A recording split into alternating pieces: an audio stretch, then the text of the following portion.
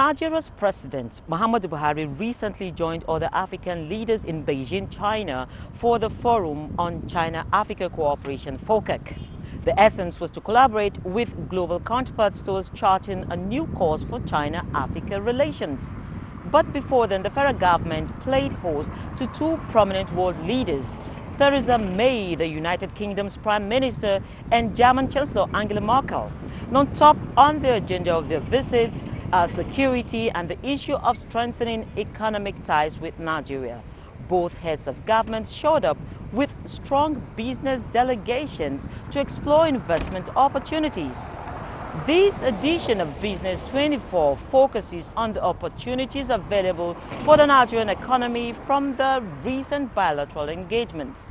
What were the business deals signed and their volumes, value, significance, and areas of focus? These are some questions that will be answered in this edition of your weekly magazine program, Business24.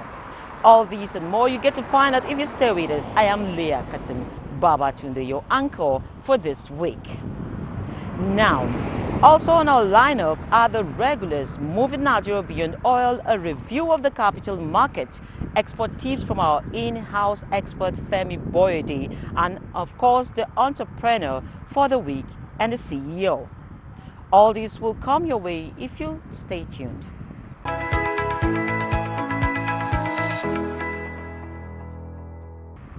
Now, thanks for staying with us.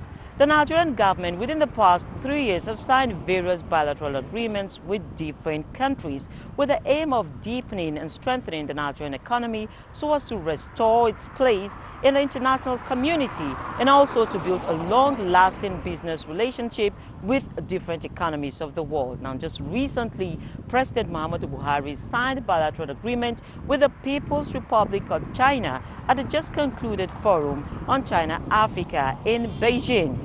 Comfort Amadou in this report takes a look at how these agreements can translate into meaningful developments.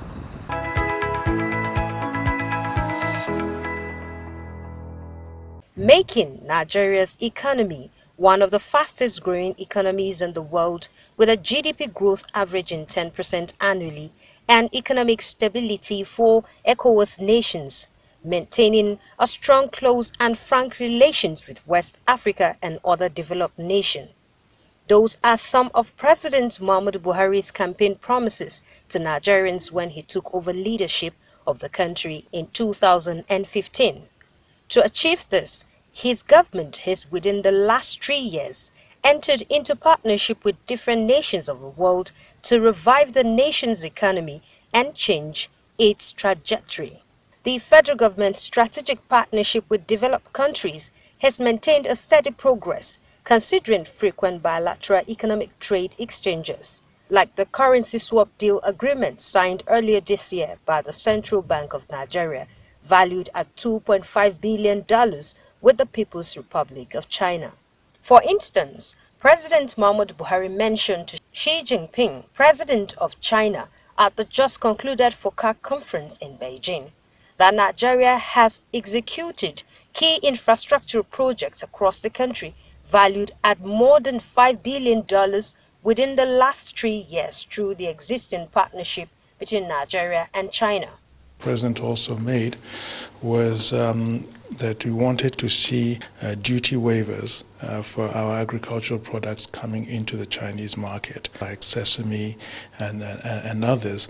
And this point was also well taken. Well, not just to help the importer to buy from the factory directly with the cheap price, but also we can help the exporter we can help them to export to China with our platform. To make sure that strategically we are also seeking out the kind of opportunities, the kind of investors in China that we want, rather than just those that want to come to Nigeria. China has, however, made a financial commitment of $60 billion for infrastructure development in Africa, while Nigeria is looking to see how this will be beneficial to the economy, bearing in mind a huge existing infrastructure deficit in the African's most populous nation. My sense is that it's really one of consolidation. We were careful not to focus so much on new things as much as reaffirming and reinforcing the various projects we're working with them already on, whether it's around the rail or around power or around roads, as well as some of the other things that relate to human capacity building. So the key challenge in, after signing agreements is to ensure that the terms to ensure that the money can be recovered are met. The feasibility studies will now be, thoroughly scrutinized to make sure that the projects are really feasible. Other agreements signed between Nigeria and China under the Belt and Road Initiative to build greater collaboration in Nigeria's drive for economic and infrastructure development, a framework agreement on the provision of concessionary loans from the Chinese government. This is seen by delegates as capable of pushing for greater African integration and put the country on a sustainable growth trajectory. We signed a cooperation agreement for concessional financing for the rollout of ICT infrastructure for $328 million. So basically what it means is that we're able to get a low-cost loan to roll out better IT infrastructure.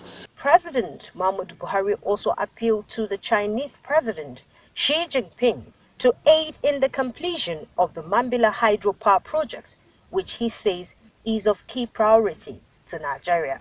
Delegates are optimistic that the partnership entered into will deepen relations between Nigeria and China. For Business24, I'm Comfort Amadou.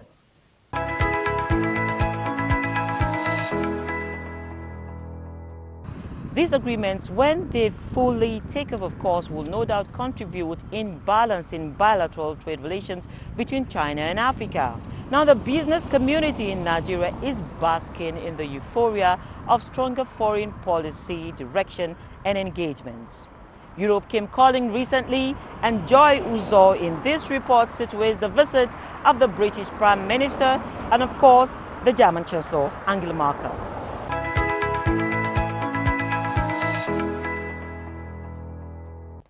Britain is Nigeria's oldest trading partner. It explains the high volume of trade between both countries. Though current trade statistics show UK is out of the top 5 trade partners to Nigeria, the volume of trade is still very significant. As Britain prepares to finally exit the Eurozone, forging stronger ties and new engagements is now very necessary. This explains the visit to 3 nations in Africa by the British Prime Minister Theresa May late August with a strong business delegation. The team was in Nigeria, South Africa and Kenya. All Commonwealth members are economic powers on the continent. Although not in the Brexit kind of way, Angela Merkel's mission shares similar undertone. They are also here because for the first time, I would add, a proper and comprehensive infrastructure for the conduct and management of trade policy is being put in place. As you know, we have a directive from the Federal Executive Council to prepare a 21st trade policy for Nigeria. Secondly, as you know as well, our president was in the month of July elected as chairman of the Economic Community of West African states, a position of leadership for inter alia deepening trade integration here in the West African sub-region. So there's a lot that's going on that's well regarded. We're setting up trade remedies infrastructure. For us as a nation, there are certain kinds of technology that we can't fabricate or get locally without having the support of foreign technical partners to help support, even in the agro-business that we're trying to diversify the economy to. We still need support from the United Kingdom. So we have achieved quite a lot, because when it comes to education, we've, a lot of, out of every 1,000 Nigerians, you find one that have actually schooled in the UK. So, there are lots of things we have benefited from the United Kingdom. But having said that, I still think that we as a people still need to do what I call deep thinking on how to take advantage of the current political state of the United Kingdom. Because at every point in time, whether you like it or not, every success you see in every economy is an advantage taken on other economies. So if with the Brexit in the UK, with what is happening in the UK now, the United Kingdom, they want to build new alliances with other countries in the world because they need to sustain their economy. So it's about time we begin to take advantage of such openings to see how we can best benefit from every relationship that we're going to go into. With a clear understanding of the implication of the visas to the economy, experts are urging policymakers to make judicious use of the opportunities these developments signify. Meanwhile, the import of this is not lost to the British Prime Minister, who during a tour in Africa spotted a jacket made from the hand-woven Akwate fabric of the Akwate people of Abia State, southeast Nigeria. The designer, Emi Casbit, is a Lagos Fashion Week Fund beneficiary. For players in the fashion industry, this patronage by the British Prime Minister is seen as very encouraging, particularly as the UK is known for high taste. A player in the industry who spoke with Business24 says it will strengthen the capacity of the apparel and garment sector for exports. A very great impact in the sense that there is transaction going on between the Nigerian fashion industry and those abroad, not just narrowed to Nigerians abroad, including the whites out there. There is this joy in fitting in an Akara outfit, and he shows that our creativity has gone far. So for the fashion industry is a niche for everyone in the industry, because globally now Nigeria made wares from locally made material will be sourced for. And one great problem we have is quality. That's why you still find us going outside the country to source for materials, raw material. But if we can get that done in this country, I think we'll go far. Aside strengthening economic ties, further cooperation on piracy, organized crime and human trafficking, including a new task force to help Nigeria recover stolen assets held in the UK, was announced by President Muhammadu Buhari. Nigeria's top export to the UK is crude oil, and its largest import is refined oil. And for Germany, the relationship is mutual. For Business24, I am Joy Uzo.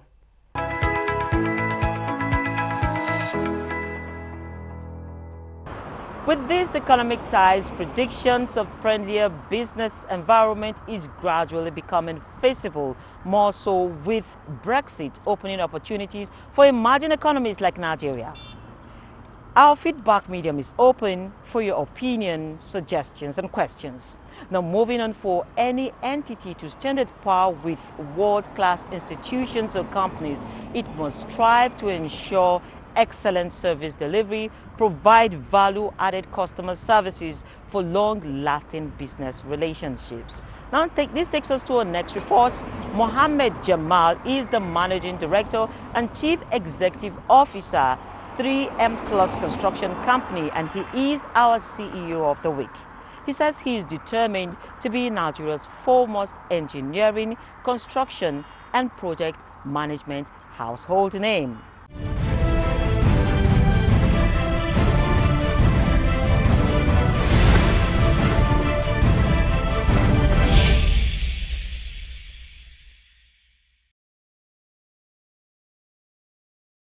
The building and construction industry has been relevant in development of the Nigerian economy.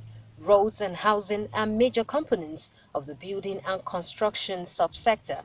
This sector has over the years provided employment for different categories of employees. These include the Federal Capital Territory, FCT, Abuja, the various state capital cities like Lagos, Port Harcourt, Ibadan, Kaduna, Kano, among others. The sector is also pivotal in sectoral linkage, as its activities have multiplier effect on the growth of other sectors, especially the building materials industry, real estate, among others. More importantly, the drive towards achieving the goal and objectives of the Nigerian Vision 2020 blueprint is anchored on quality of constructions. Consequently, some individuals and companies have been making giant strides towards the realization of this set goal. One of such companies is 3M Plus Construction Company, Abuja. Literally, we wanted to focus on the road side of infrastructure side of construction, because we noticed a lot of housing estates coming up. We noticed a lot of buildings, but we noticed that there were not that many indigenous companies and Nigerian companies that focused on roads, and we felt like that would be let's use that as our focus.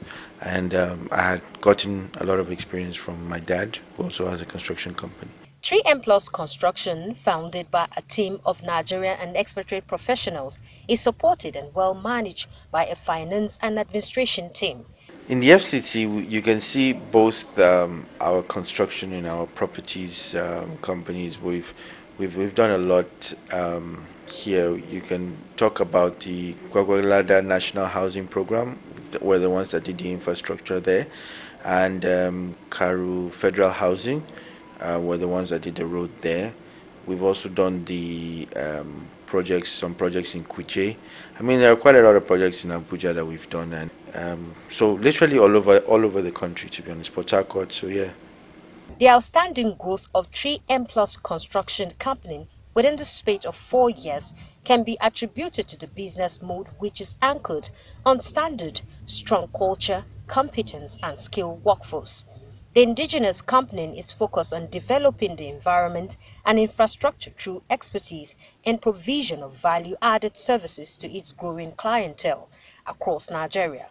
Our profit margin is very low, and the reason that we do that is because we want to attract more and more customers towards us, and so we try and do it at literally a very low profit margin. And at the end of the day, we want people to see what we can do, and making sure that, you know, our quality and our prices are both, you know, really good, and that's where our focus has been. For 3M Plus Construction Company, one thing that is paramount is empowerment. So about employment, you know, it's really crazy. Over the past 2 years, my company went from literally almost employing almost under 10 people, and today we manage, you know, professions, the carpenters that you pay on a daily basis, the masons, all those ones. You know, apart from those, you know, we literally pay over 100 people every month. The Managing Director and Chief Executive Officer Mohammed Jamal says managing a company of such magnitude is not always rosy. Sometimes you get a project of, you know, a few millions, and you need to use your money to do that project before you get paid, both government and both individuals. So literally your cash is trapped in projects that you do, because it takes a bit of time. So those kind of projects that we focus on can take months, can take years. So most of your capital is stuck there until you're able to finish that project and get paid. 3M Plus Company is striving to attain international standards of excellence and be a premier player in the local construction industry. There you have it, our CEO of the week, MD CEO 3M Plus Construction Company, Abuja.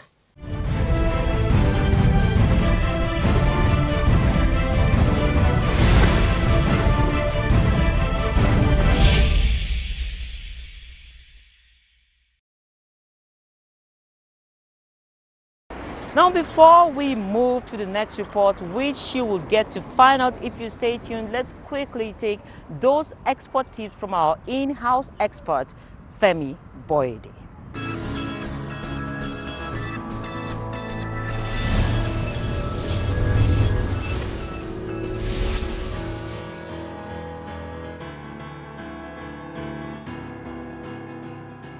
Again, we're talking about quality.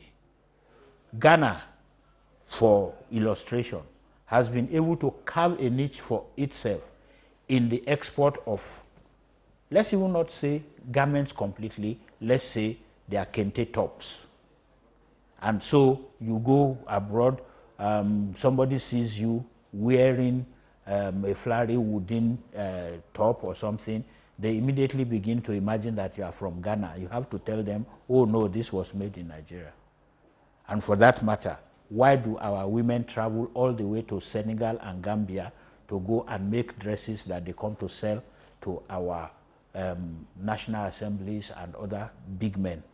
Because there is a particular way that these dresses are finished in their countries deemed as their countries of origin.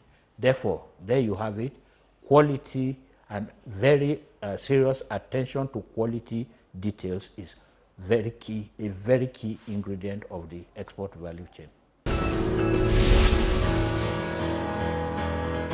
And to our entrepreneur of the week, Business24 sits with a photographer whose talent stands him out in the business of photography.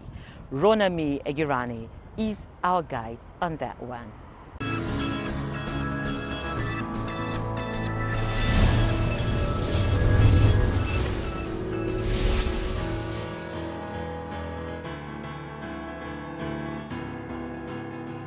Welcome to this week's edition of Young Entrepreneur. My name is Ronami Agirani, and today we catch up with Henry Ojimaduweze, aka Big H of Big H Studios. Photography in Nigeria today has become larger than life, with popular photographers like Kelechi Amadi Obi Somto, and T.Y. Bello, amongst others, who have created a path to success and blazed the trail for people like Henry Ojimaduweze to follow.